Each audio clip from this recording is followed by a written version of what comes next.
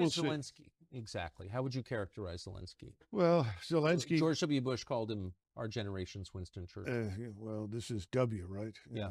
Not a very thoughtful man.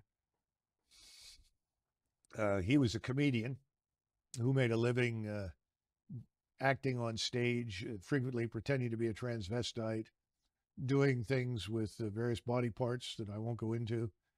And he was picked up by an oligarch named Kolomoisky.